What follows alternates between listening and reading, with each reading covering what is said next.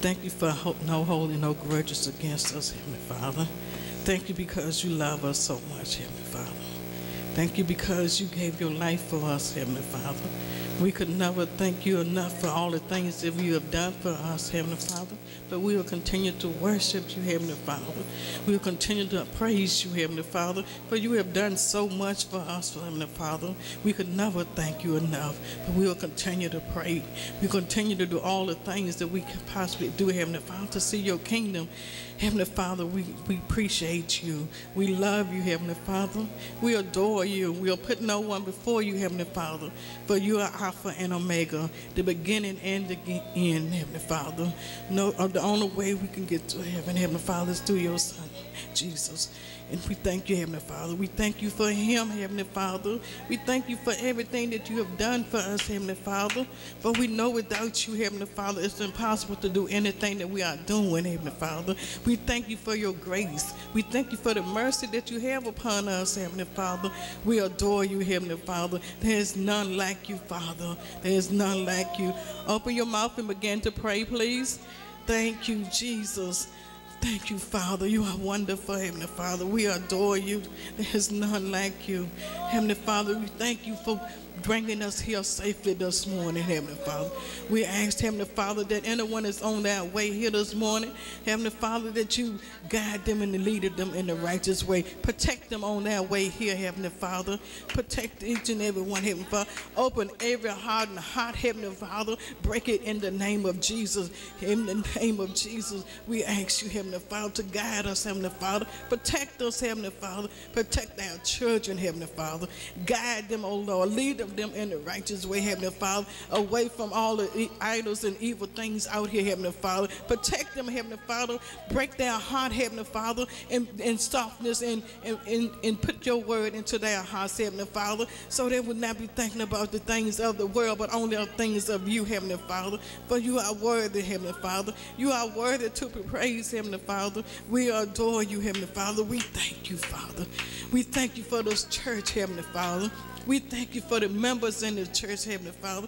We ask, Heavenly Father, that you continue to bless each and every one of them in here, Heavenly Father, that no one will backslide, Heavenly Father, that they will continue to move forward in the name of Jesus. We bless them, Heavenly Father. We'll continue to pray for each and every one of them, Heavenly Father, that they will continue to stay in the name of Jesus. We bless you, Heavenly Father. We adore you, Heavenly Father. We thank you for every member here, Heavenly Father, that you'll continue to pray and worship them, Heavenly Father.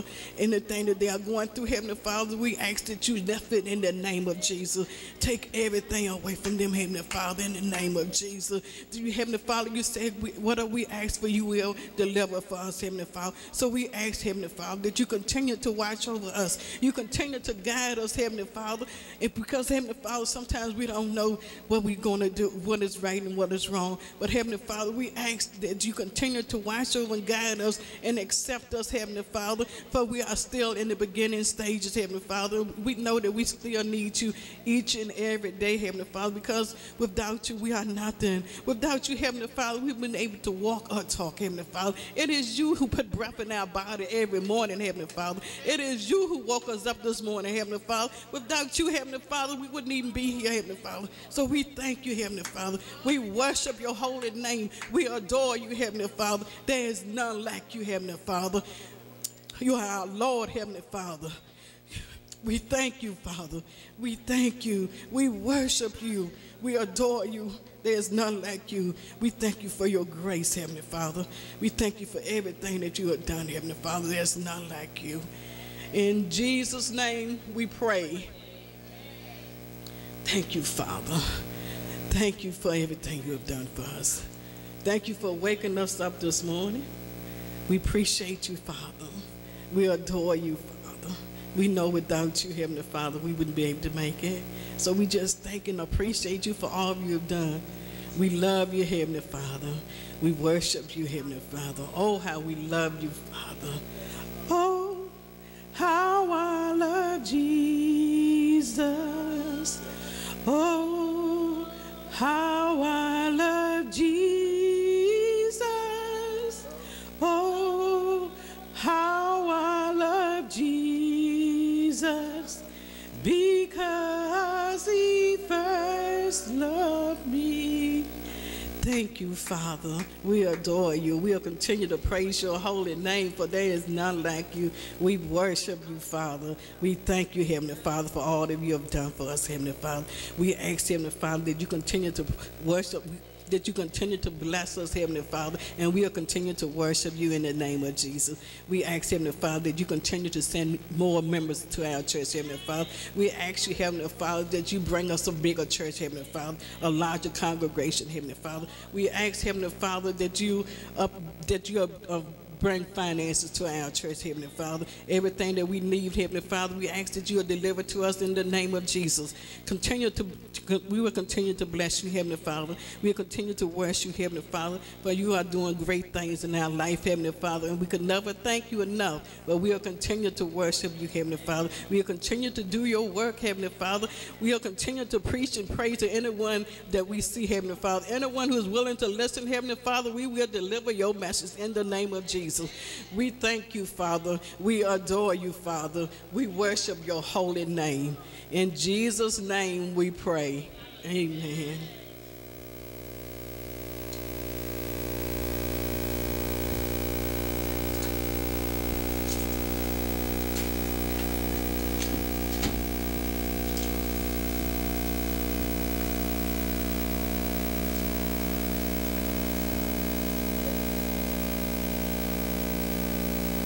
Praise the Lord.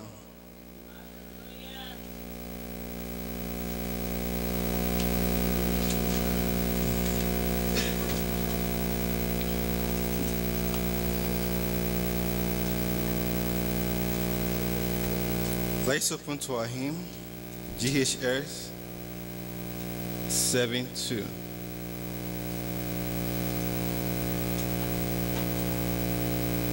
The solid rock. My hope is built on nothing less than Jesus' blood and righteousness. I dare not trust the sweetest frame, but wholly lean on Jesus' name. On Christ, the solid rock, I stand. All other ground is sinking sand. All other ground is sinking sand. When darkness seems to hide us face, I rest in his unchanging grace. In every high and stormy gale, my anchor hold within the veil.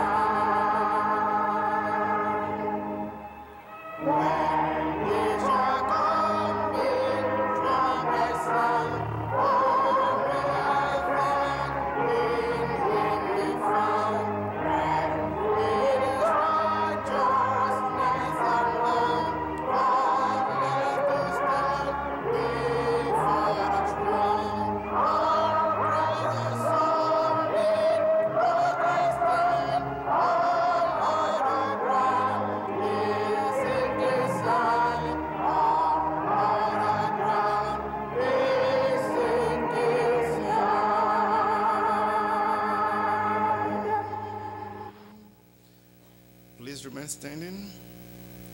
It is time for Search the Scripture.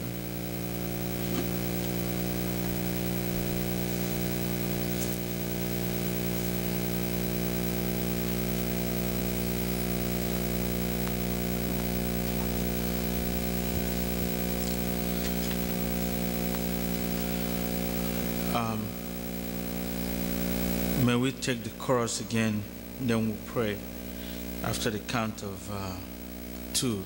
1, 2. On Christ the solid rock I stand, all other ground is sinking sand. All other ground is sinking sand. Let's sing it like we're praying. On Christ the solid rock I stand, all other sand is sinking sand. All other ground is sinking sand. In Jesus' name we pray. Father, Lord in heaven, we thank you because we're standing on a solid rock. Father, you're the beginning and you're the end. Before we were formed, Father, you were there. We thank you for your grace and we thank you for the opportunity that we are not on sinking sand. Father, that means that death is not for us, but living is ours. Because we're on a solid rock, that Lord in heaven, that our legs will never sink. We thank you for that gracious gift. Father, as we're going to go into your word this morning, Lord, we look unto you. Father, open our hearts and open our mind, and Lord in heaven, let your spirit reign here. Let your word reign. Father, we are not here to exalt ourselves, but Father, to exalt you. Lord in heaven, it's an opportunity for us to come before you because we are nothing. But with you, we are little Christ. We thank you for that love and understanding. Father, we bless your word. We thank you for the word that you're going to give to us today, this morning from this pulpit. Father, let it come directly from you. Father, there will be no human interference this morning. Blessed be your holy name. In Jesus' name we pray. May we all be seated. Amen. Are you grateful and happy that you're standing on a solid rock? Think about it. If this was a sand you're sitting on, will you be able to close your eyes? You know, every time you'll be thinking about the fact that you're going to sink down, and probably by the time you close your eyes, you're praying, you say, amen, the sun is right here. Praise the Lord. But we are not sitting or standing on a sinking sand. We are standing on the solid rock, which is Christ our Lord Jesus Christ. Amen. God the Son. Praise the Lord. Last week, the week before last week, we spoke about the saints' spiritual welfare, taking care of the saints. Spiritual welfare, feeding. As we feed ourselves physically, so does our spiritual life need feeding. And how do we feed our spiritual lives? By reading the Word of God, and by praying constantly to God, and by communing with one another, meaning that coming together as the body of Christ, as we are seated this morning, to listen to the Word of God. So we feed the Spirit also. Amen. And then last week we spoke about knowing. When you say that you know. And I went ahead to speak about and try to connect the word that we heard from our general overseer. You know, when he read the book, I think it's James chapter 4, if I remember correctly. He spoke about how the Holy Spirit that is in us is jealous. It's not a worldly jealousy, but it's jealous so that we cannot be overcome by the spirit of darkness. You know, the Holy Spirit so much loves me and you that the Holy Spirit wants us to remain pure and holy and not to be overtaken by the enemy. You know, jealousy to holiness. We heard about it. Today we are going to look at our lesson number 674, Total Freedom from Sin. Praise the Lord.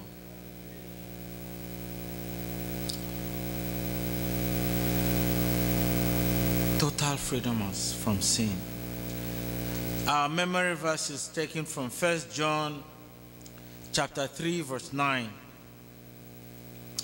You either open to 1 John chapter 3 verse 9, or you can open to the Search the Scriptures book.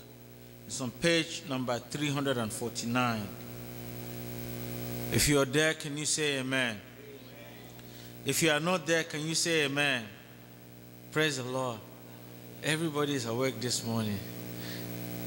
Amen. After the count of 2, let's take our memory verse together. 1, 2. Whosoever is born of God doth not commit sin, for his seed remaineth in him, and he cannot sin. Born of God. 1 John chapter 3 verse 9. Praise the Lord.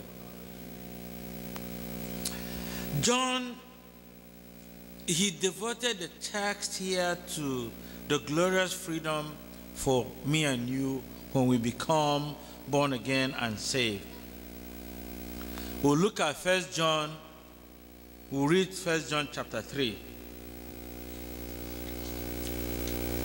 Verse 1 to 10.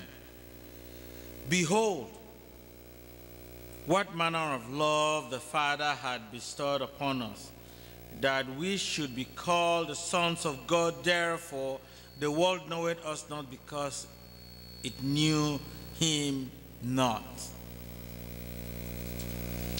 Beloved, now are we the sons of God, and it doth not yet appear what we shall be. But we know that when we appear, we shall be like him, for we shall see him as he is. John is writing and explaining to us how we'll be transformed like Jesus himself. First of all, he talked about that we are bestowed and we are called the sons of God. Jesus is the Son of God. And here we're going to see later on what it means that we are created in the image of God. What it means that you are like God. For you to become like Jesus, you have to be transformed. It is not because that you are human created by God that it means that you are the Son of God. You are not. You only become the Son of God if you give your life to our Lord Jesus Christ and become transformed. Be not deceived by what you hear today from people. The Bible is very clear. Yes, me and you are created by God. We are his handiwork. But we only get adopted, you know, when the paperwork is signed. I read about adoptions, heard in the news. You only get adopted when you sign the paperwork.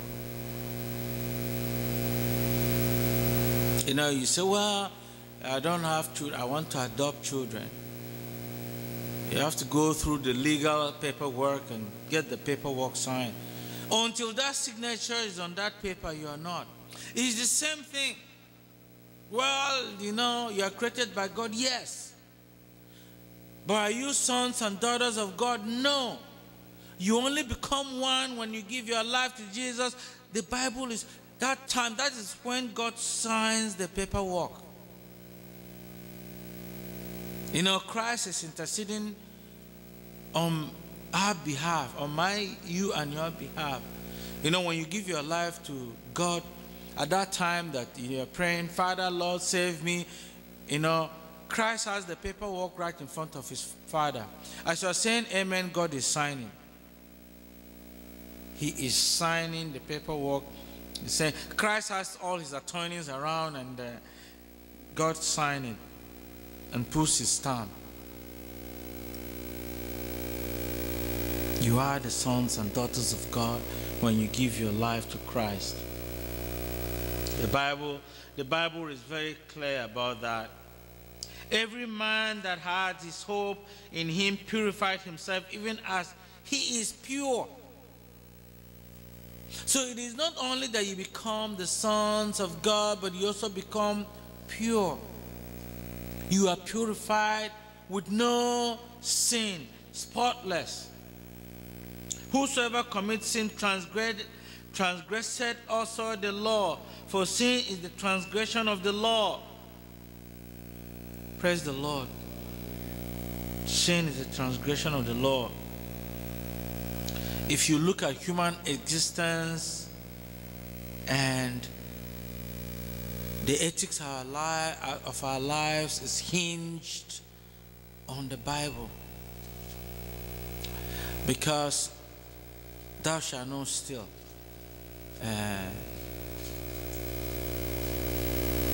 If I remember, there's no country where if you steal is not a sin.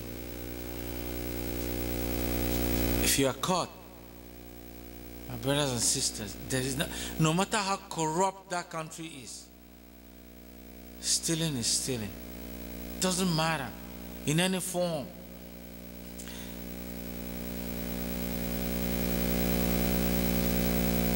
Thou shalt not kill. If you kill and you are caught, they'll have to find out why you killed someone.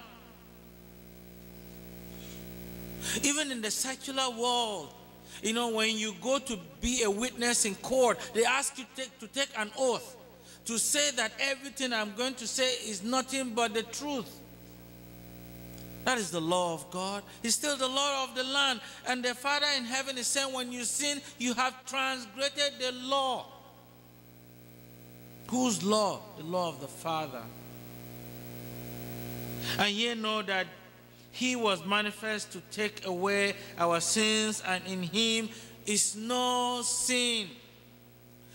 Previously, before Christ came himself down on earth, we kept commandments. You memorize commandments. But it's saying that you no longer commit sin. It's written, the law is written in your hearts. Don't be deceived, because sometimes there are people who say, well, grace abounds, so the law is no longer there. Let me read it again for you. Whosoever committed sin transgressed also the law, for sin is the transgression of the law. Our Father in heaven is said, if you love me, you keep my commandments. Be not deceived. The law is still there. The only difference is that when you are saved and the Holy Spirit dwells in you, amen, you don't even think about it. It is embedded in your heart. The law is now written. You no longer, it's written in your heart. When the thought comes about you want to steal something, somebody's thing, the Father is the Spirit in you is telling you, no, I'm not going to do it. They ask you to break the law, you're saying, in fact, before they finish, I don't even want to hear you talk about it. So the Bible is saying, and ye know that he was manifested to take away our sins, and in him is no sin. Whosoever abideth in him sinneth not. Whosoever sinneth had not seen him, neither known him. If you know the Father, sin disappears from your heart. He that committed sin is of the devil, for the devil sinned from the beginning. For this purpose the Son of God was manifested, that he might destroy the works of the evil. Right from the beginning, the devil sinned. He transgressed against the Father. Be not deceived today. If you say you are born again and you're still committing sin, go back to the Father. That is what the Bible is saying. Go back and kneel down and tell the Father that I need to be purified. The only way that you know that your heart is pure, it is when sin no longer lives in you. Are you going to be tempted? Yes, you will. Even Christ himself was tempted several times when he went to the mountain at the end of his fasting. Are we all going to be tempted every minute? Yes. But our Father in heaven has given me a new grace. He said that you shall not be tempted above your own strength, that the Father has measured you and me.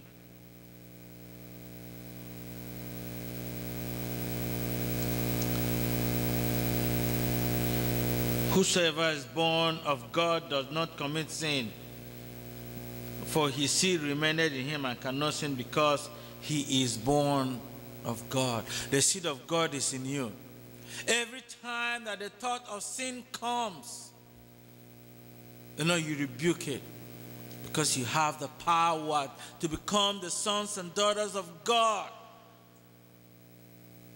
because the Holy Spirit dwelleth in you and me. If you cannot rebuke sin, my brothers and sisters, you have to go back again to the Father and ask for purification of your heart.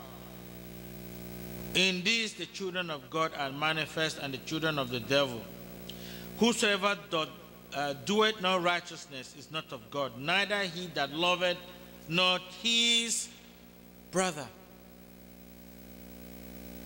Our Father in heaven said, when Jesus was asked, what is the greatest commandment? He gave two. And I'll tell you that those two that Christ in heaven spoke about covered all the commandments of God that I have just read to you. He said, love thy neighbor as yourself. If you always put yourselves in somebody's shoes, have you ever woken up and said, I've had fights with people who are close to me about putting themselves in my shoes.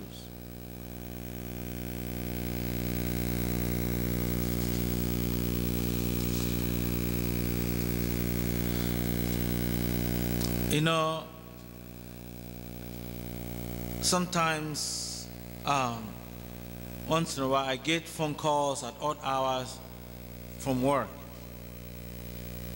I'll take the phone and run into the bathroom and close the door. Why will I do that?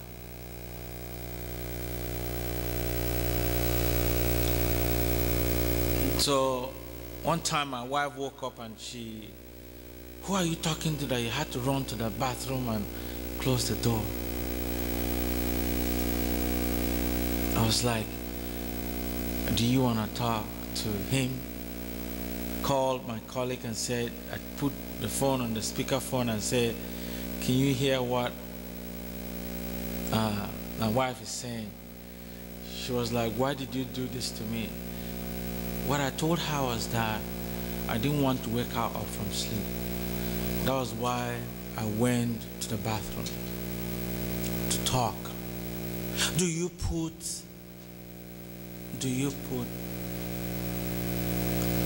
yourselves in someone's shoes? And that is the commandment of God. You're walking through the door, somebody is coming, you stop. You open the door, you slide yourself away.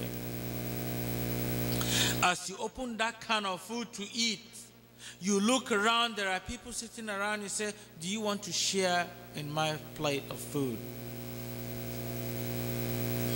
One of the greatest commandments. And the second one, it says that you should love your God, your Lord, your God.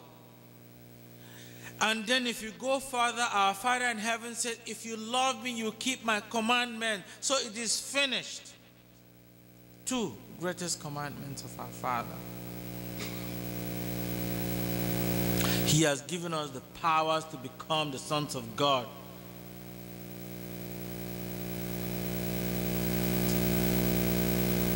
When John wrote this text, John wrote the text to celebrate the freedom that me and you have.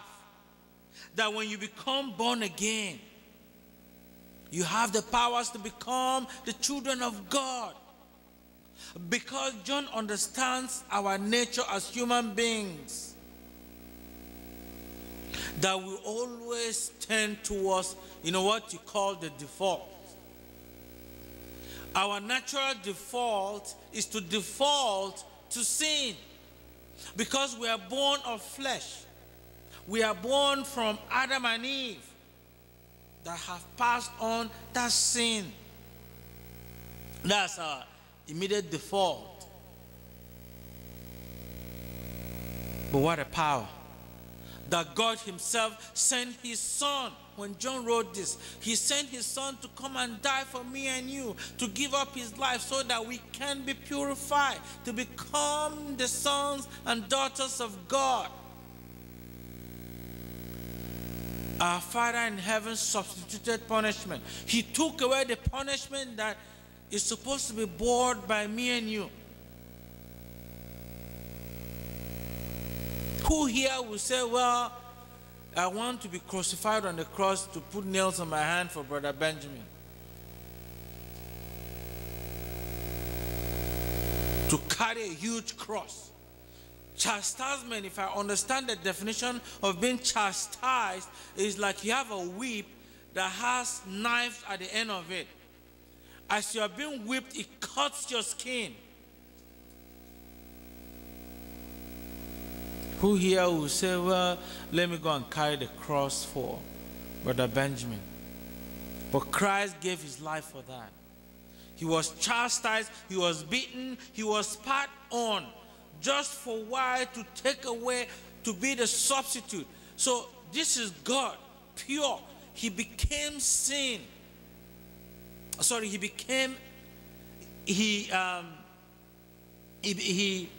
was punished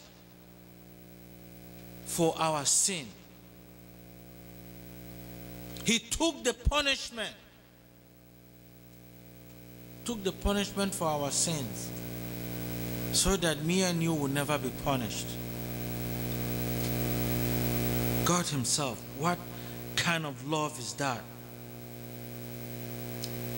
A divine suffering and penalty of sin for me and you.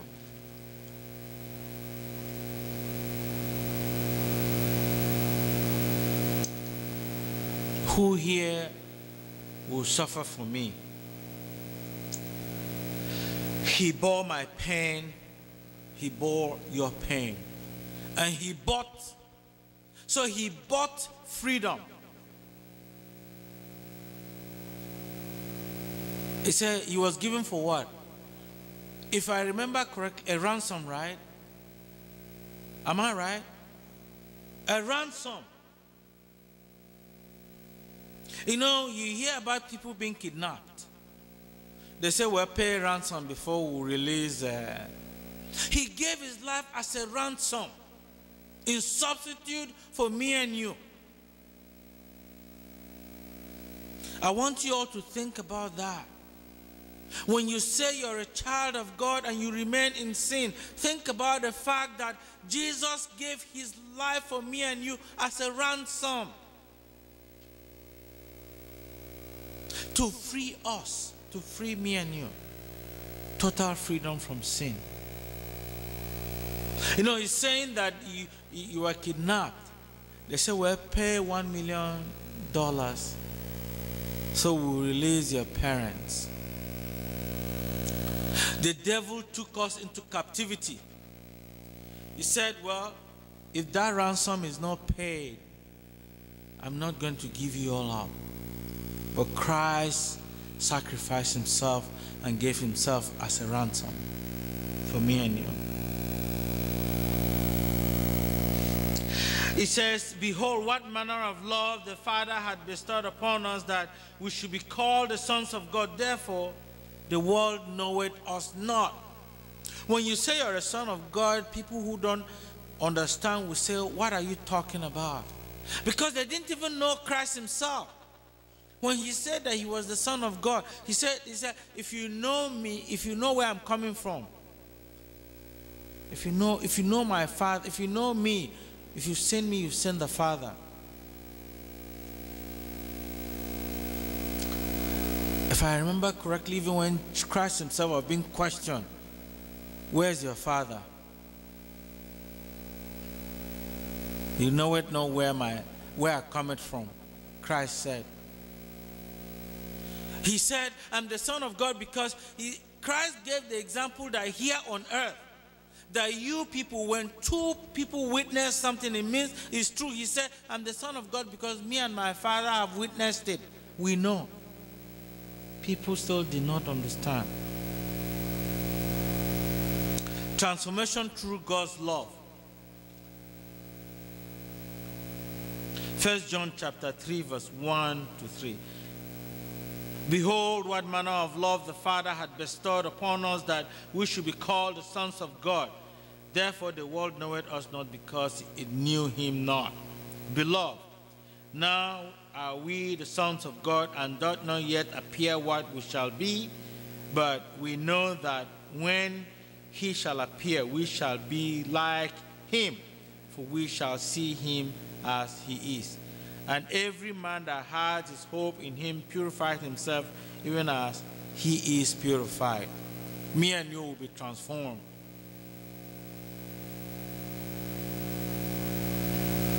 Through the gracious work of God. That when you give your life to Christ, you become completely transformed from a sinner to no sin. From impure to purified. Because he has given his life as a ransom to take the sin away. It says, what manner of love that is bestowed upon us. Christ died. He makes me and you, I've said it, sons and daughters of our Father in heaven, for that sacrifice that he made. So, for the sacrifice that he made, he transforms us to become the sons and daughters of the Heavenly Father.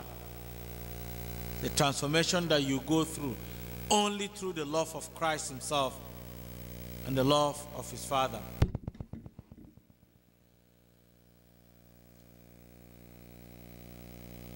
By sacrificing himself in Calvary, we are all purified. You only become the sons of God, like I've repeatedly said, if you are born again. If you are. The words become the Son of God reveal that all are not children of God. Let's look at Ephesians 2 chapter 3. If somebody opens before me, you can read Ephesians 2 chapter 3. And let somebody read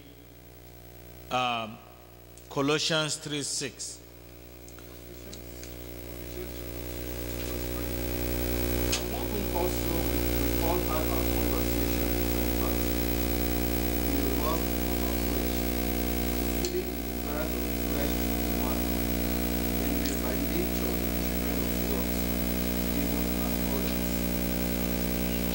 Praise the Lord. Colossians 3:6. Colossians 3:6. For which things sake the wrath of God cometh on the children of disobedience. Praise the Lord. Those we bear sin, but at the point of transformation. Amen. At the point of transformation, if we look at Colossians 3:6, it says, "For which things sake the wrath of God cometh on the children of disobedience." When we are not born again, the wrath of God will come upon you. But the transformation happens when Christ wipes all the sins away. There's no longer wrath.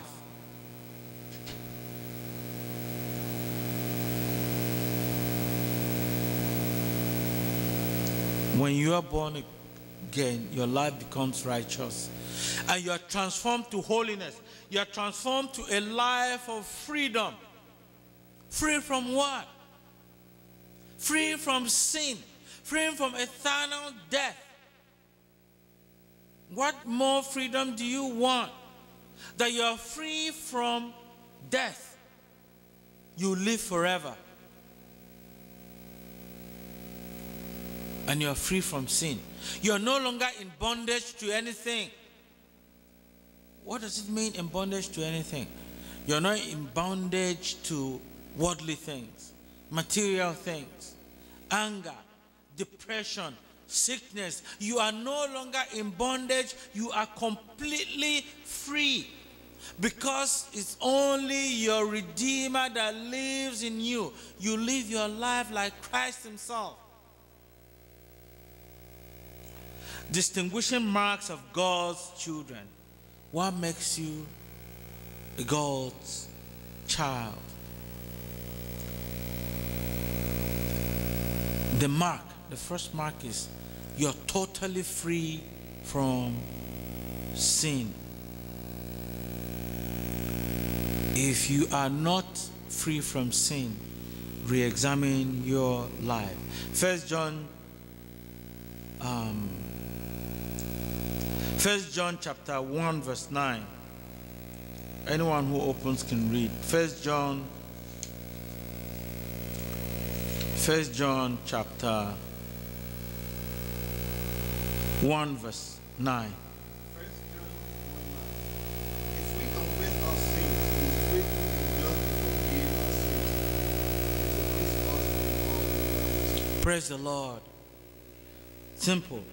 Distinguishing marks of the children of God. Can somebody read Galatians 5:1? If you open, when you're a child of God, you are completely free of sin. You have assurance of salvation. Amen.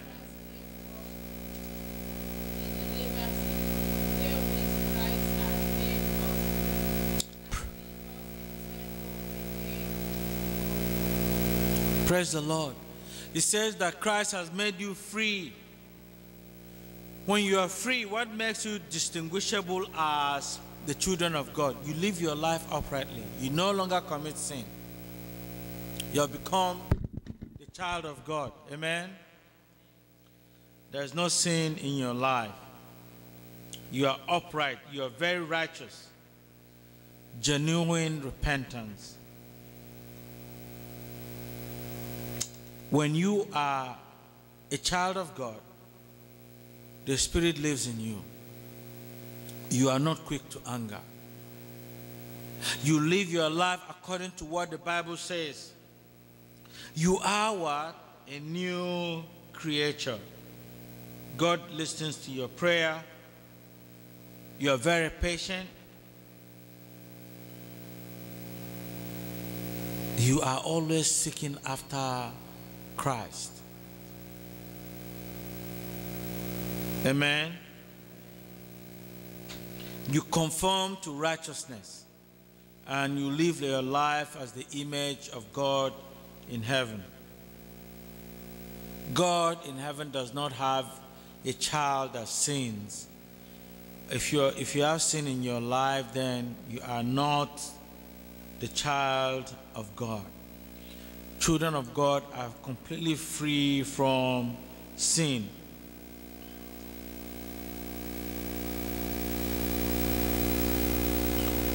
They have been taught that, during John's time, that the Gnostics think that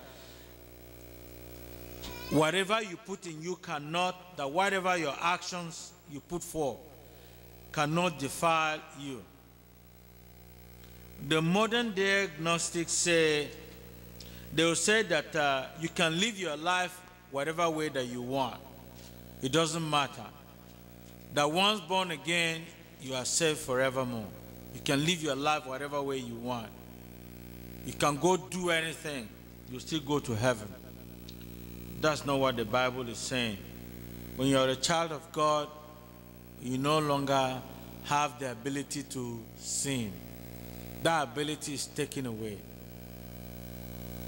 You become righteous. You are godly. God teaches me and you to deny ungodliness and worldly lust.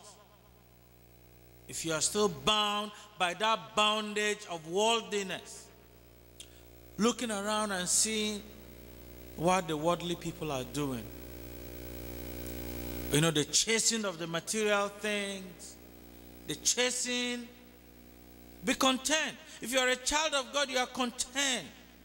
If you are a child of God, you have love in your heart. Because the Father in heaven says what? He says, love thy neighbor as yourself and love the Lord your Father. And it says that if you love me, you keep my commandments. Be not deceived. You know, Paul said that, what shall we say then?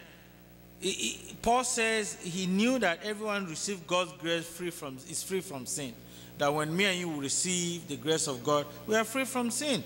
He says, should we continue in sin that grace may abound? God forbid.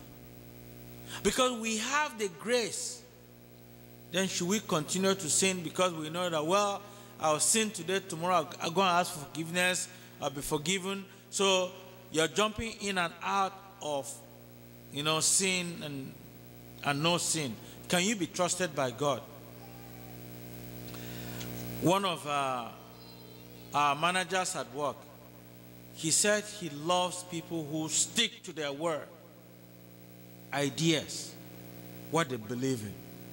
He said, I'm somebody who believes in my ideas and stick to them. And I told him, I said, if you are somebody who does not believe in your ideas and stick to it, can you be trusted? If today I am saying something different, tomorrow I'm saying something different, can you trust me? It's the same. If you say you're a child of God, today you're committed, tomorrow you're not. Today you're here. Can God trust you? That he can point a finger at you and say, devil, go and test my child, like he said with Job. You know, you said that you're a saint. And people go ahead and, you know, commit fornication or adultery. They tell lies. They steal, they curse, they fight, and they kill other human beings. Are you really, really free from sin? This conduct is not expected from me and you. We are bigger than that. We are pure and holy. Whosoever abideth in sin abideth not in God. A sinner will never see God. It would be better for a believer to die than for him to taste the bitter drugs of sin. I heard the story about a man whose wife passed. The agony was so much that when he went to the graveyard, he prayed the prayer of, Father, if I'm going to remain here and not be pure, I want my life to be taken so that I go with my wife. He was so grieved that he was fearful of his life, that because his wife has left him, that he might not be able to be pure anymore. There and then he fell down and died. He was buried beside his wife. God will listen to your prayer. A lot of times we are afraid. We are afraid. But this is a man who knew where he was going to. If you really are born again, you know where you're going to. There is no fear. You know, like we're talking last week, and I'm not going to say that I have the freedom. I say I have the freedom. I can go anywhere and work. Because of that freedom, there is no fear of losing a job. I tell you, I can always get a job.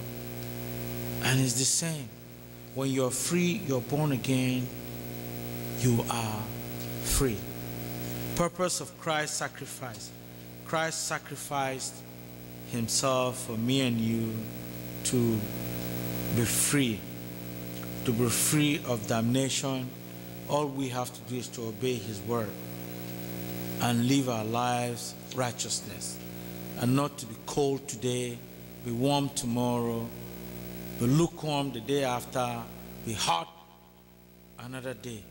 God expects me and you to be hot 24 hours a day for him till he comes.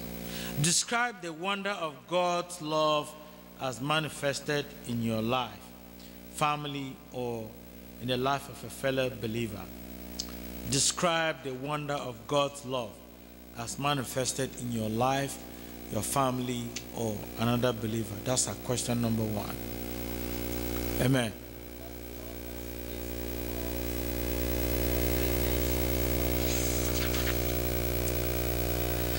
Describe the wonder of God's love as manifest in your life.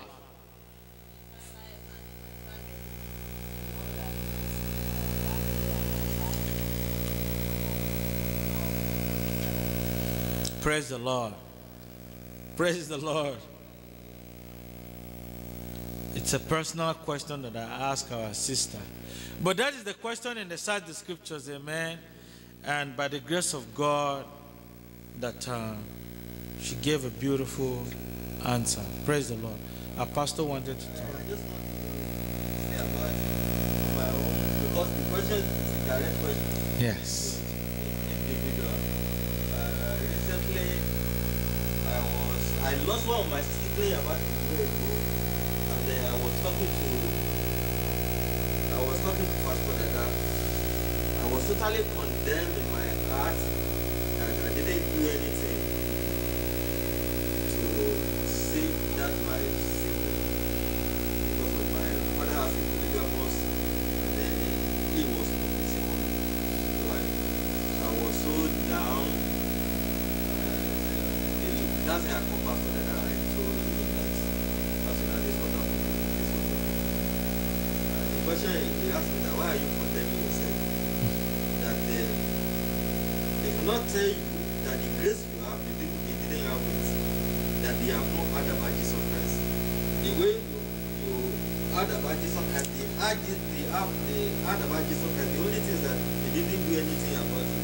You do something about it, and you are where you are today. Amen. So when you look at that thing, recently still talk to me about it. But you need to pray for me that a rich man in the family of Paul, temple, is to his poor.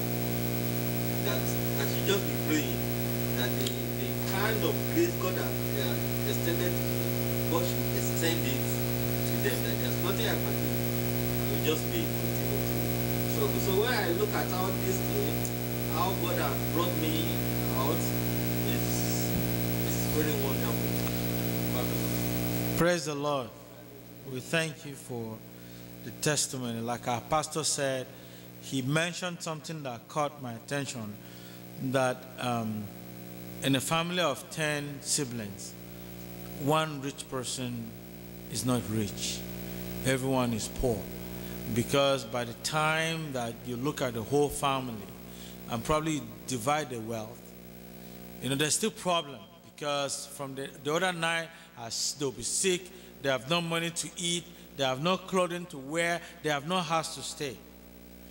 But he was talking in the spiritual realm, that because he is rich spiritually, his life is saved.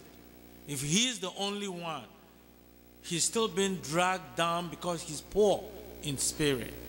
But his prayers are that God will uplift, because when the Father in heaven uplifts the other people and make them saved, then he becomes rich. Because instead of always draining from him, they'll be adding on to him also. We pray that our Father in heaven will answer his prayers in Jesus' name. What are the steps a sinner backslider needs to take to be set free from sin? A sinner and backslider, what is the step that they need to take? Amen.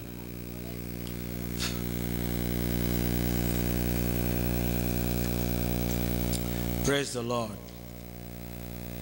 How may one know that he or she has become a child of God? How do you know?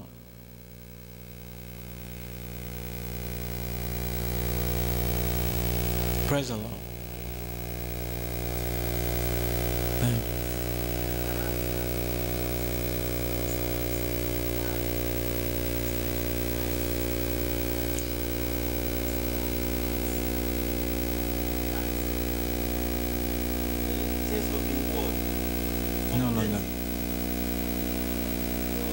Amen.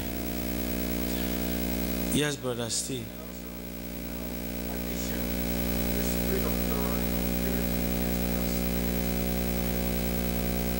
Amen. Amen. You're a new creature. You know, there's a song that says, the things I used to do, I do them no more. The things I used to do, I do them no more.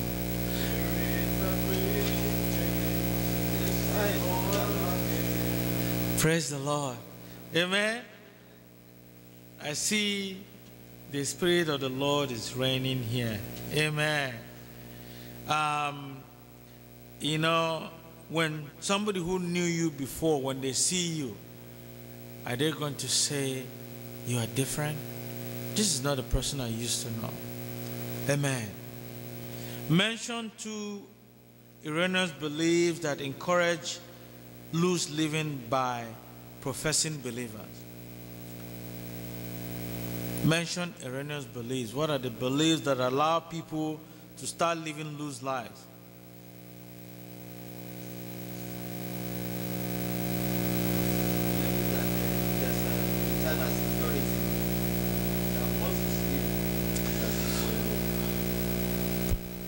Praise the Lord.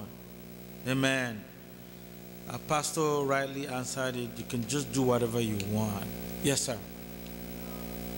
Also, they kind of make them believe that they can walk, like maybe walk for McDonald's and go and take their paycheck in Walmart. They can still live the life for the devil and expect a reward from God. So that was Amen. This has been a great side of scriptures this morning. Mention the benefits sinners. So it's either that I taught very well or God's touched the heart of everyone here. Amen. Probably the second one. Mention the benefits sinners and saints can enjoy from Christ's sacrifice. What are the benefits that sinners and saints can enjoy from the sacrifice of our Father? Praise the Lord. Complete and total freedom from sin. When you give your life, you are free. Total freedom from sin. By the grace of God, next week, our Side the Scriptures is going to be lesson number 675, the fruit of the Spirit. Father, we thank you, Lord, for your word. Father, we bless your name. Father, we thank you for the freedom you've given to us through your Son, Jesus, for the salvation that we have and for the freedom that we have. Father, keep us straight. Lord in heaven, keep us on the journey, on the narrow road until you come. We pray with thanksgiving in Jesus' name. Amen. Praise the Lord.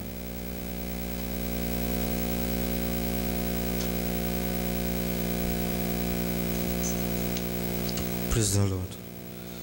We always conscious of our time, but I don't know if I've given every one of us the time schedule that the headquarters sent. If I've not done that, I will make sure we have it so that sometime when we are late, we know that we are not late. But God is going to help us in Jesus' name. I know this is a local church. God will continue to help us in Jesus' name. But we are grateful for Almighty God. The second one that as I sat down, I was thinking about, what about if we have evangelism team, so that we will increase our visitation. Like at least maybe every Saturday, the leader will make sure that we visit at least one person that is not a member. I think my wife always do that before, but now she's becoming a family man, a family woman. Then it was only the husband and the little Akanmu. And now we have Sanjay, we have a lot of bills to cater for. So God is going to help us in Jesus' name. Sister Priscilla, I want you to look at that angle. God will help you in Jesus' name. Whereby we are going to be visiting at least one person in a week. Please, God will help us in Jesus' name. Another thing I want us to look at, if I say Brother Stephen is supposed to be doing that, because he is the evangelism, the house fellowship evangelism is under house fellowship. Evangelism is under house fellowship. So he is the one that's supposed to be doing that. But with my closeness nowadays, the brother is busy, including the pastor that is using him. God will help us in Jesus' name. But God will use everyone for mightily in Jesus' name. So please consider that. And then, Brother Stephen, Sister Priscilla, I put it on your hand, please. I know the sending out of the letters have not been, not that's not working well.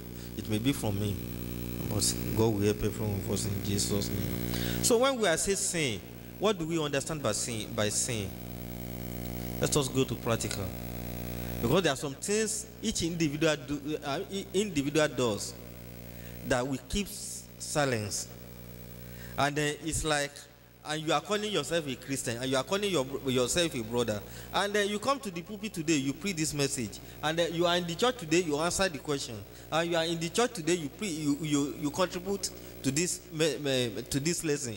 When we say sin, what is a sin? Satan nature. What is Satan nature? Let's go to practical. Satan nature is a lot of things like Satan nature, drinking, alcoholic. Satan nature, you know that something is going to drink beer, but you give that person the money to buy beer. Satan nature, you lie. And I will bring one example now that my brother will be surprised that I take conscience of it on that day. You get me? Then if you want to define sin, which one do you commit last week? And you say it doesn't matter. Let us be sincere. You know, there's one ideology that people always use. We always smart. And then it was one of our pastors that told us when we are in the college or something like that. Let me say in the college. Brother Matthew, have you eaten? What did you eat? I've eaten. Automatically, the brother that is asking me, this one may be too big, the way you are going to lick it. Know that I've eaten. But you want to know the kind of food that I ate, so that maybe you can do one thing or the other. But we know that, maybe, I just use that one as a sample. Like if we say I've eaten, maybe you want to give us $10 or $5, you won't able to give us. We maneuver our way. We say we use wisdom. Sister Priscilla, can you give me $10? I don't have any money in my hand, but there's a $20. But the reason is that you don't want, if you give that $20, you have specified there's something you want to use that $20 for, and it will affect it. But already the $20 is in your hand, and you say you don't have any money in your hand. What is that? And if you are a child of God, you don't. Where did you go, Brother Stephen? I'm just coming from there. That there does not have the name of the place. If I know you are not coming from anywhere, I won't ask you. I have a reason for asking you. Where did you go? I'm coming from Brother Benjamin's house. You are expecting that if I say you are coming from Brother Benjamin's house, you have gone to discuss about Pastor Matthew. Why can't you leave that one for God? But within you yourself, you know that you are hiding something. What is that?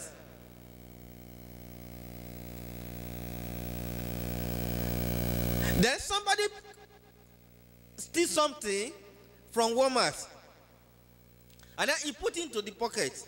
And then they say, what do you put in the pocket? They say, there's nothing there. And then even we are saying you are a liar.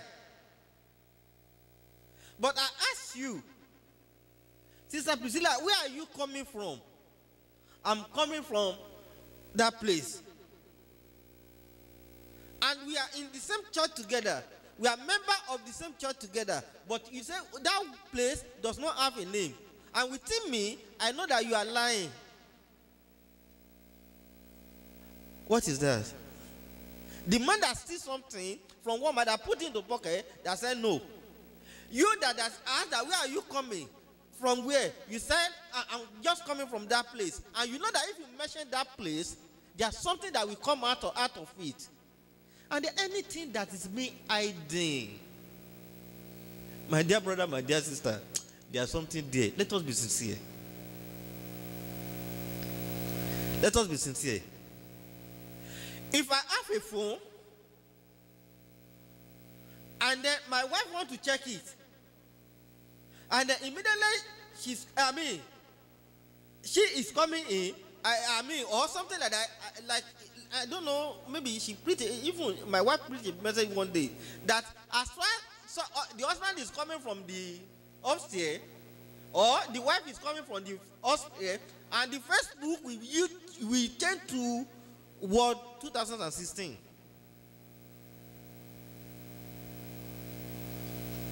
What is that? Let us be a practical Christian. Let us be sincere. Let us be a practical, and that is why I mentioned something last week. Why we have a lot of Pastor W.F. Kumuyi in the deeper life, but they are not as zeal like Pastor W.F. Kumuyi. Little thing that destroy the vineyard. There's a lot of things I will have mentioned, but all of us are family. We are so close that we know each other. That many times, if I'm speaking on the pulpit, but I always make my own too as a sample. You know, there's not any one of you I've ever been talking to. You know, I don't hide, not because I cannot hide. To be sincere, not that I don't know how to shut up on my mouth. And not that I'm too open. But the reason is this: what you do not know about my life? Except I do not want to talk. What do I not know about your life? To be sincere. And then immediately you change, or you do something. I know if I do not press you forward, just believe because I'm a peaceful man. That's why I do not press you forward. Recently, I was with Brother Stephen, and I was so conscious, and he may not take note. Somebody called me, and the best thing the person can understand is that I am in school. But I was with Brother Stephen. Already I supposed to go to be in school, and then, but I have to do that mass, and I do not know that mass. I have to come to his house. We are doing that mathematics together. So the phone rang, and when the person said, "Where are you?" the best place he can understand that I was, that he will not make mention of, "Oh, come now, let us do this thing now," is school. So I said I was in school. I did not know if Brother Stephen take note. I look at his house and I was a little bit shaky. That if pastor can do this, that's me. I'm not wrong if I've done, or believing that he's unrighteous. So pastor is not righteous. My own righteousness is even better than pastor righteousness. My dear brother, we don't see you in the church last week. Where did you go? I went somewhere. I know you went somewhere. That's why you are not seeing you in the church. And then if there's no skeleton in your body, there's no reason why, as a child of God, that your pastor or those people who are coming to church with you cannot know where you go. If they don't know where you go, something is there that is not right before God. Let us be sincere. And that's something that is caging some of us, that we have a lot of things to do. But how can I present this case? If I'm not in the church today, how can I present it? That's why we say conscience. Our conscience will specify if we are a child of God. Let us practicalize what we have learned. So if we are not growing spiritually, if there's something in our life, and then we keep coming every day, we are saying this, we are saying that. That one take me to best verse in Bible. Romans chapter 2. I love that verse. Romans chapter 2.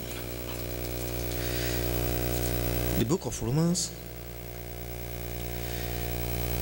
chapter 2. I think verse 17.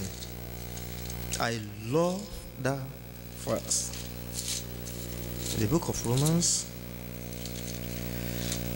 chapter 2.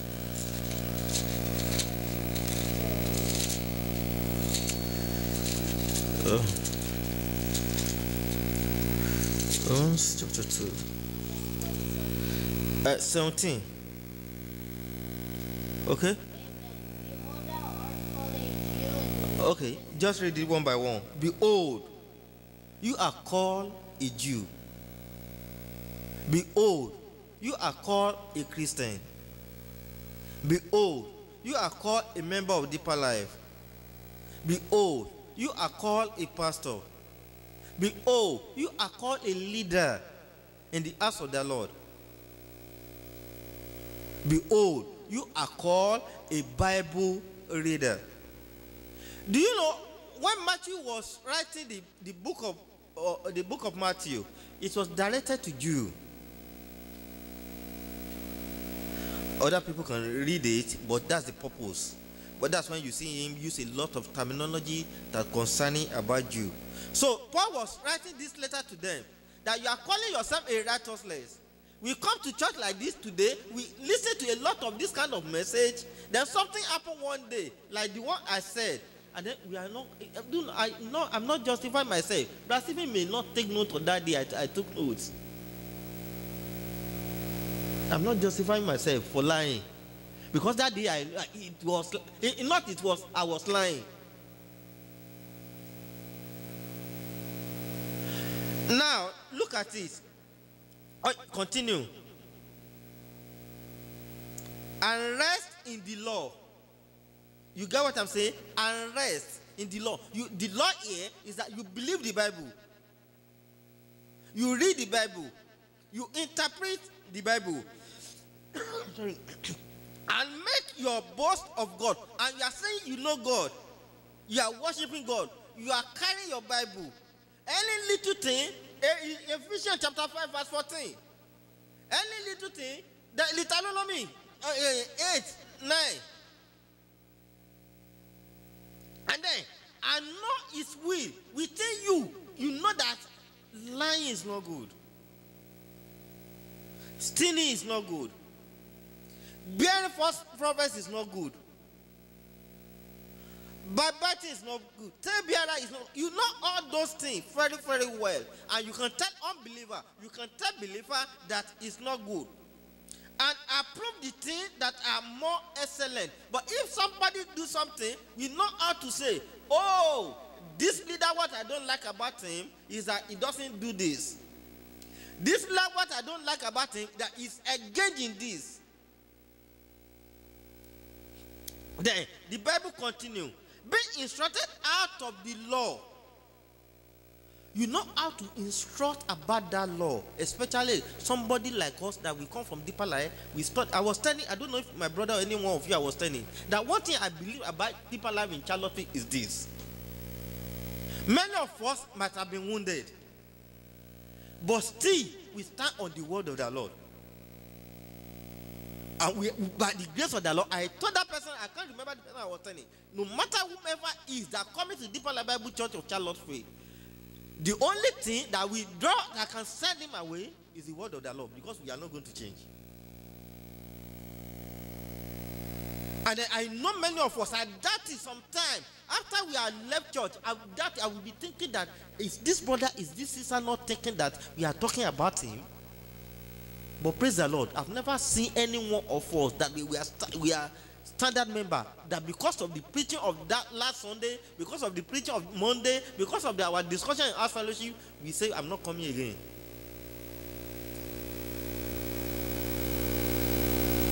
So the Bible now said, okay, I am confident that you yourself are a guide of the blind. You are directing people. You are the one that is directing them. Let's go on this way. Let's go on this, believing that you know about the word of the Lord. Believing that you know about the commandment of the Lord. And are confident that you yourself are a guide of the blind, a light of them which are in the darkness. Like many of us always say, like our teacher, in my place of work, I told you recently, one of my teachers just saw me and said, okay, I'm taking you out for lunch. Not because of any other thing. But later when we got there, he was telling me, Matthew, I'm a pastor too. Now let's see the reason why he said, okay, let us go out for lunch. So he saw me as a light. He saw me as a... But within me, look at what Paul was saying. An instructor of the foolish. I see somebody that is foolish, and I condemn them. I think one of our meeting here, we are talking about, I and Brother Stephen were talking about somebody, and I said, Brother Stephen, do you know why I don't normally condemn them? Not that I don't condemn them, but I quickly raised something.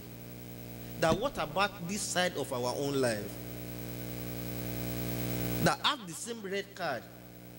But because their own is public, our own is within our circle. And we quickly conclude. Unfortunately, when they get to the kingdom of God, God will not judge them because of us. He's going to judge everybody individually. So either they do wrong, or we do wrong, we are going to be judged according to our deed. So the Paul was not saying, instructor of the foolish, a teacher of babies, those people who have not matured in Christianity. And I got here and I was teaching them. I was saying, this does not go, that does not good, this does not go. But within me, secret girlfriend, secret accounts, to the extent that if I'm on the Facebook and the brother Stephen sit down with me, you know, I really be careful. Recently, brother Stephen doesn't know that we are doing the mass together. Then we come to the Facebook. Then somebody show appearance and look at his eyes. He may not take note. But the anything that will let him stumble, I will always be careful that I preserve myself from it, especially when it's with me.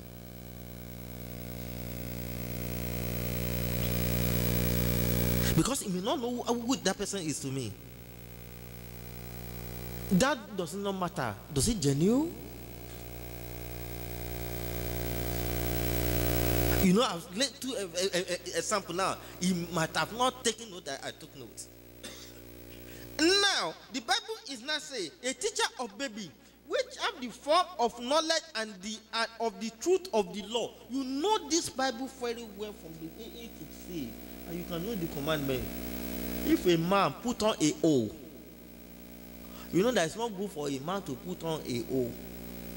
But you have a O in heart, that you are abhorring a lot of things that is not glorify the name of the Lord. You don't take care of that.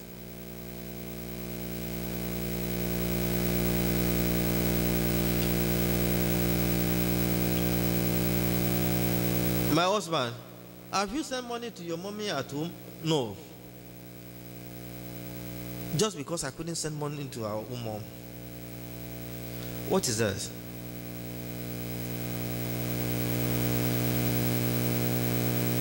And she will be laboring. Recently, Pastor Dada, sorry to always making mention, that part of my life. Pastor Dada was telling me that, how are you taking care of your money? It is, and I told him a lot of things, and I told him about my wife. Sorry, I didn't even tell her this is what she has been doing, this is what I've been doing, okay. But later, maybe I sent money, and then she asked me that my husband, mommy is doing this, mommy is doing this. Won't you send a little money? But because I know she has been trying, sending money to her, and then I've not sent to her mom, and then I don't want her to be furious or do not happy, and then I said no. What have I done? Like, fast of every one of us. And I come here. We are discussing the word of the Bible in the house fellowship, and I say, oh, lying is not good. Lying is stupidity. Lying, stupidity before God is not according to the word of the Lord. And look at what the Bible says. You who preach a man should not steal. Do you steal? Deeper life member. Pastor Matthew, our brother Benjamin, brother Stephen, sister Priscilla, sister Amanda, brother Chapman, my wife, the young youth. You that said somebody is a thief. Paul was saying, yes, I've accepted that you call that particular person a thief. And I know because you call him a thief, he's a thief. But you that calling somebody a thief, are you stealing?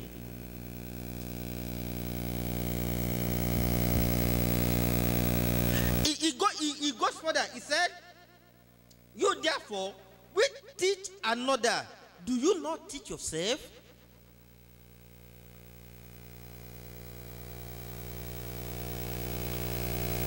Did you make fun of the Gentile world, but little applied themselves to the law, at least as they should have? We Christians, we make jest of the people of the world. But within our circle, if I say I'm going by 5 o'clock out with my closeness with Brother Stephen, we need to suspect because already I always will be with the children. And I said, Brother Stephen, please, I'm not going to be with the children. The question, Pastor, where are you going today? I just want to tell something like that. I didn't know my schedule in school. Something wrong. Let us be sincere. And there's something I want to do that I don't want him to know. What's that thing?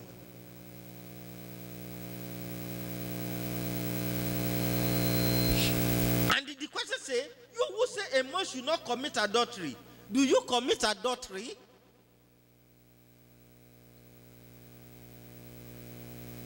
Everybody see us in the church. But make me have argument with my wife, a lot of things, and then I started having a internet arrangement. But I come to pulpit and I was saying, no.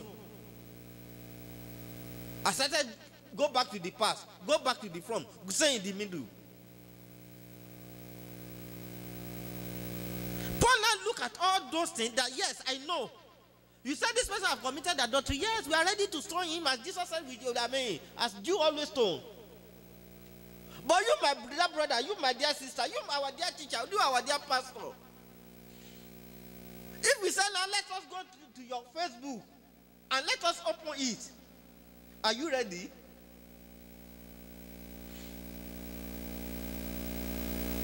If we say, okay, fine. Let us open your bag. After all, you have told me that what I'm doing is not good. I accept it. And you said that person, the person is condemned.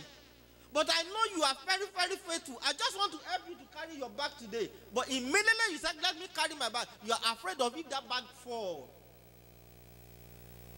The letter there. The message there. The brother or sister may see it. But are you deceiving me? Or you are deceiving yourself?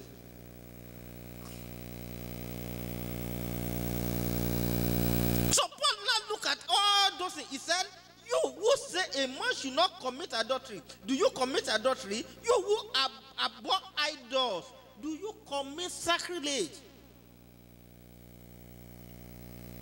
You said they shouldn't have another idol. Yes, they don't have another idol. You said they should not do this thing, and then you even differentiate yourself like them, like Peter. When Paul got there, Peter was like, I don't want them to know that I've been dealing with these people. But to be sincere, when no believer is there, you don't care. Sitting down together with them, if they are drinking beer, if they are drinking alcoholic. Whom are you deceiving? You're deceiving yourself. And then Paul was saying, you who say a man should not commit, in that go forward, you who make your boast of the law, through breaking the law, you dishonor God. You, every one of us, we are the one that does not let unbeliever come to the church.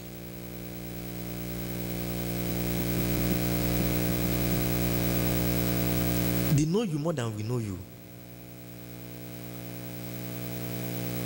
And then your attitude, your way of life, and destroy the testimony of your Christianity.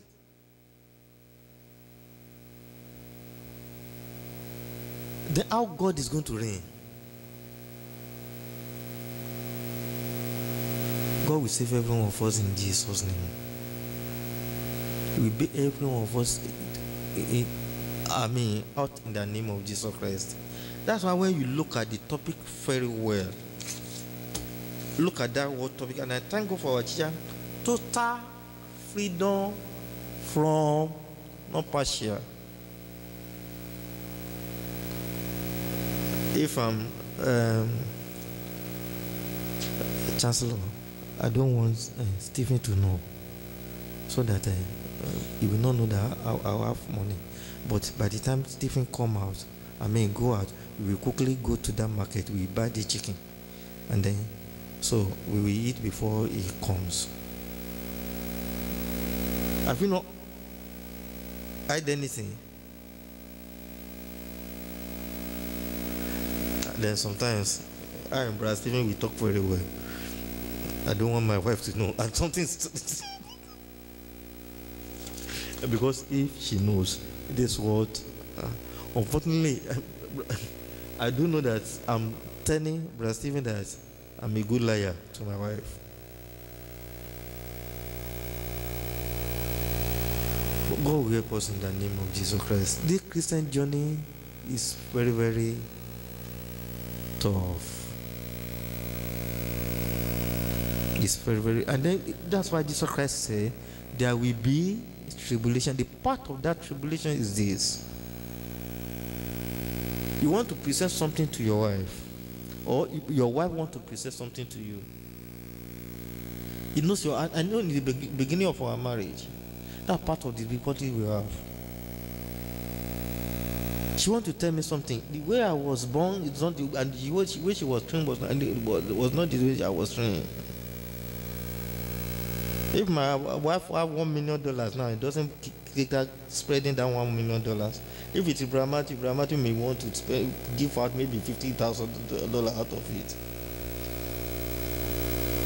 Okay, my husband, I want to do this. It's not possible. Then fear coming. Immediately fear coming, the Spirit of the Lord is no more there. Because where there's the Spirit of the Lord, there's liberty. That's area whereby we Christians, we need to come together. What will I say? That will lead my this brother into sin. What will I do that will lead my sister into sin? What step will I take that I may not know, but indirectly I've killed his spiritual life? So that every one of us can be totally free from sin. Not partial one. Detailed one. That have no fear that is genuine. Not before only human being, but before Almighty God. That I know Abraham, he will not go away from my Lord. That's a total freedom. And that's when we can be so boastful. We can be genuine. Whenever we are saying the word of the Lord. Because individual, as a member, as a family, we know one another. I know, you know what I can do. I know what you can do. Let's apply wisdom sometime. It's applying the wisdom of devil. And that is killing a lot of marriage. It's killing a lot of relationship. It's killing a lot of confidence. I'm praying that because of my position in the church, you know, there's something that I always do that is very bad. I include myself.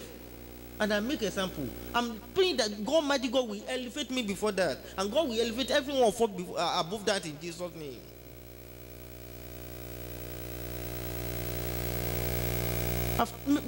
I've taken 2 examples now about myself. I was conscious of it, but I know. But is that a partial free from sin or absolute free from sin? Let us be sincere. And that's why our lesson today says total freedom from sin.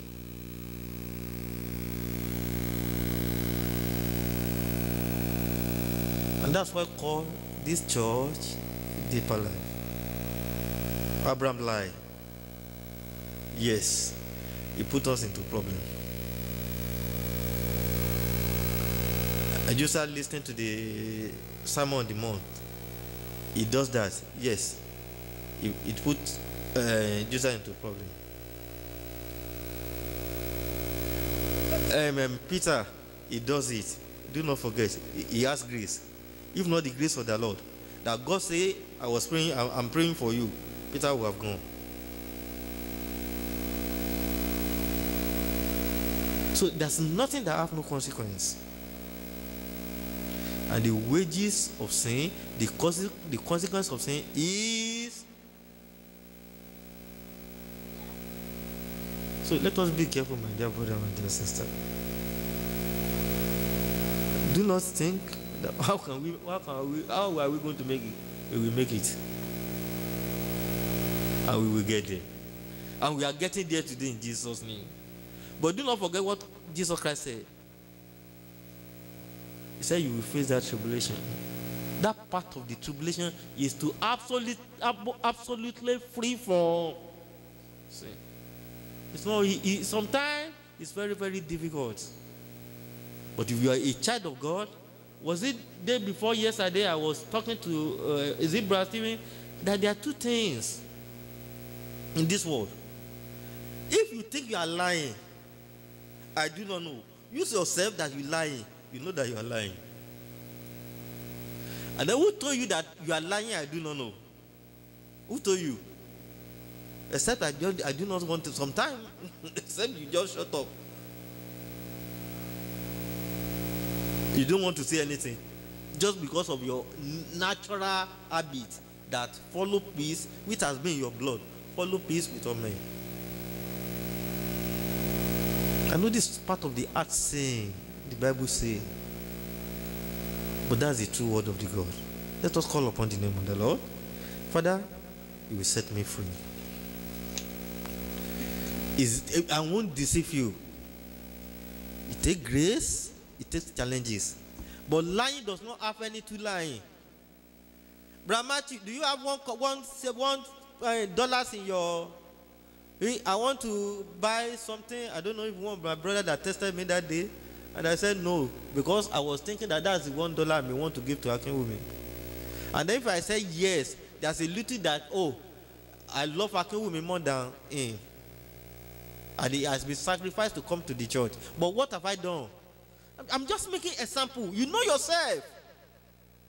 Between you and your husband, between you and your wife, between you and your children, between children and you. You know yourself. Then we are saying, God, take me home, take me home, take me home. Which home? And we said there's an internal security. We are blaming some people that there was an internal security. I even answered the question that there was an internal security. But the little line I was making is that I was cutting internal security for myself, that I will make it. Call upon the name of the Lord. But I want you to know, if you practice it, you will see how your flesh, everything is going to be free. Total freedom. And even people that know you, they will say, no, I know him. He will not compromise. He will not do this. I trust him. God will help you. The grace of the Lord will be sufficient. In Jesus' name we pray. In Jesus' name we pray. Almighty Father, we glorify your name. We thank you, Lord, because of the message from our leader. We thank you, Lord, for you. Let us search ourselves once again as a member of Deeper Life Bible Church. We pray by the power and the blood of Jesus Christ, your grace will continue to be upon us in Jesus' name. Ability to walk in that way successfully without hypocrisy, Father, you will give to us in Jesus' name. And our conscience, our testimony will continue to be full in Jesus' name. Thank you, Lord, because you are the Lord that answers prayer. In Jesus' name we pray. Let us be seated.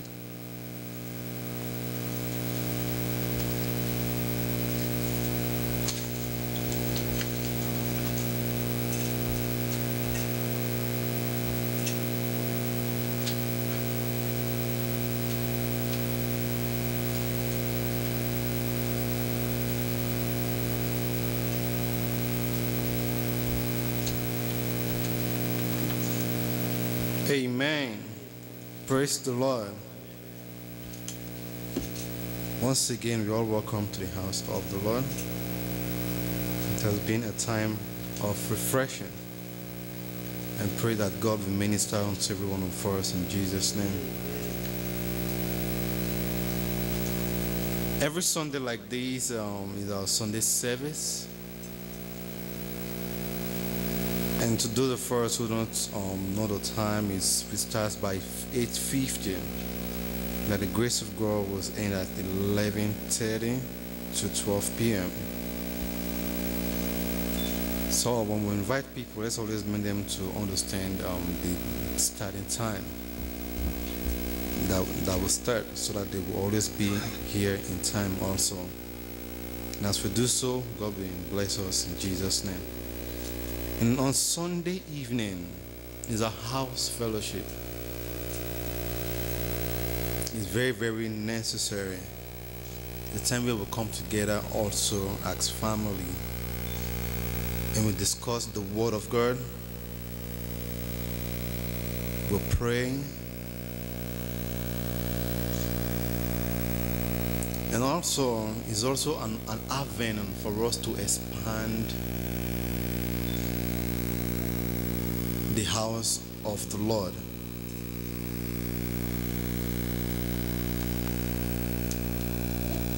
And that Sunday evening also is also for evangelism and visitation. It has been alternated.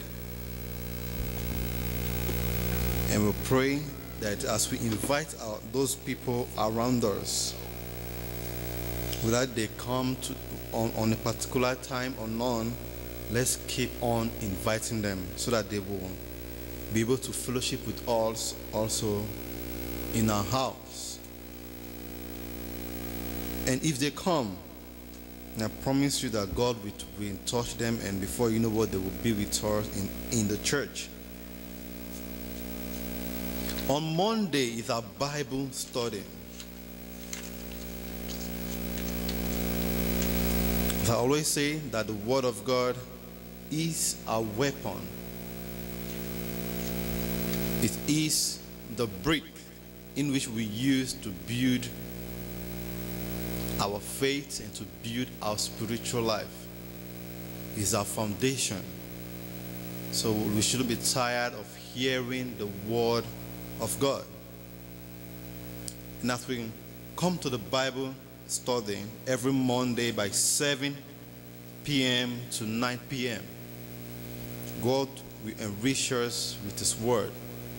And also let's invite friends and those people around us in our working place, in our environment, and also lay emphasis on what you are benefiting from coming to the house of the Lord. And when they come also, their life will be blessed in Jesus' name. On Thursday is our online conference prayer. And the time is 6 p.m. to 7 p.m.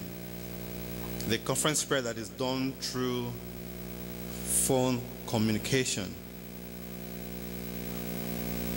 To join this online prayer, there is a dialing number, which is 712-775-7035. And the access code is 344823. There are other people joining us on that online conference prayer. So let's be encouraged and also find time to join. And our lives will never remain the same in Jesus' name.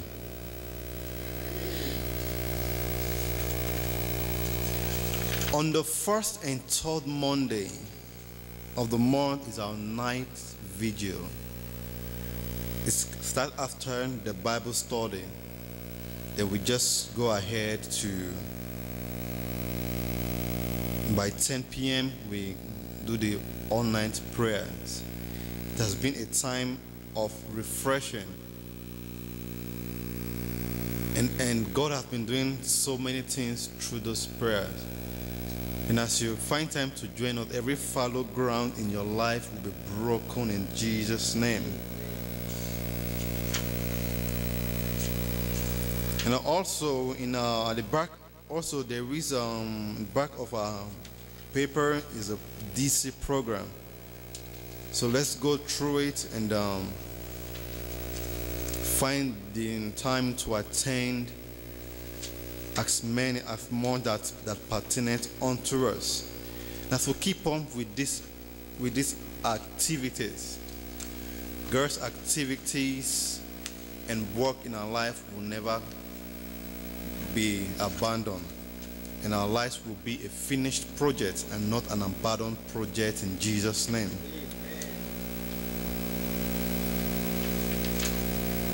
It's time for offering. Offering time. Offering time. Amen. Let's lift our offering, our tithe and offering before the Lord. You are worthy, O Lord, to be praised and to be honored. For thou hast created all things, and they are well created. You are the giver of life. You are the giver of words. The power to make word is from you. Father, from the abundance, O God, you've given unto us, Father, we are bringing this, O God, to support your work, that the work you've given unto us will be well financed. Father, as we're giving, O God, we're giving away lack, we're giving away limitation, we're giving away every losses. Father, you will rebuke, O God, the caterpillars and the palmer worm for our sake in Jesus' name. Father, bless the hands that give. Bless, O God, the hands, O God, that have none to give, that next time, O God, they will be able to give to your work. Thank you, Father, for in Jesus' name we pray. He has done for me. He has done for me, oh, what my mother cannot do, what my father cannot do. He has done it for me. He has done for me what my mother cannot do. He has done for me. He has done for me. Let's rise to our feet for praise and worship.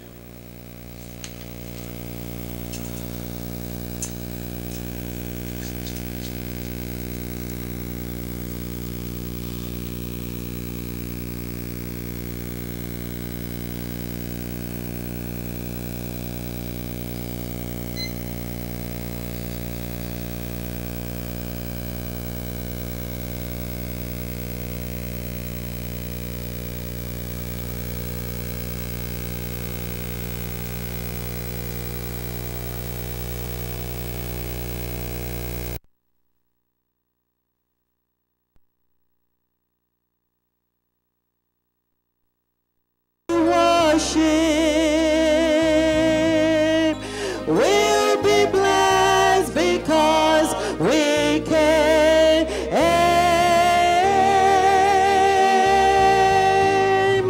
We'll be blessed because we came.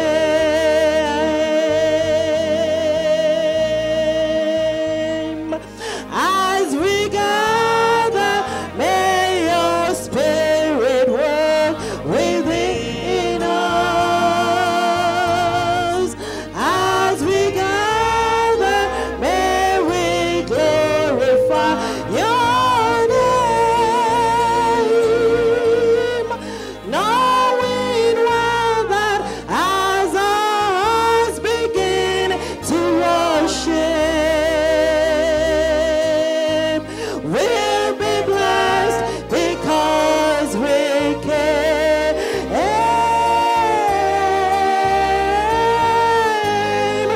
We'll be blessed because we came. We'll be blessed because we came. We'll be blessed because we came. Oh Lord, we'll be blessed because we. Oh, you'll be blessed because you came. Oh, I will be blessed today. Oh, we'll be blessed because we came.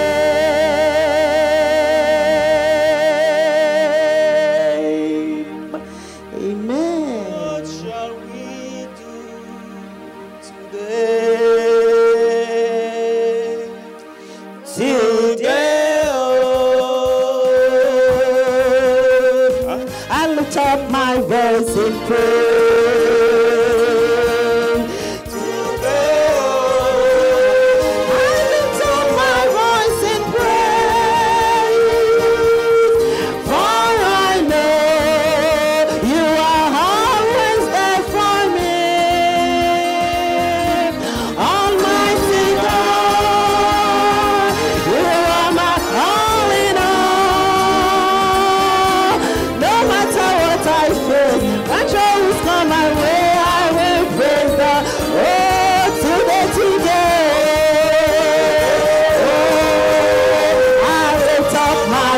voice to praise. Oh, today, oh, I lift up my voice. Oh, for I know, oh Lord, I know you are always there for me. Almighty God, Almighty God, you are my all in all. No matter what I face, when troubles come my way, I will praise your name. You are the mighty God, the great I am. Hallelujah, hallelujah. Oh, you are the mighty God, the mighty God. Hallelujah. Oh, you are the Jehovah. I bless you, Lord. You are the loving God, the mighty God. Hallelujah. You are the mighty God.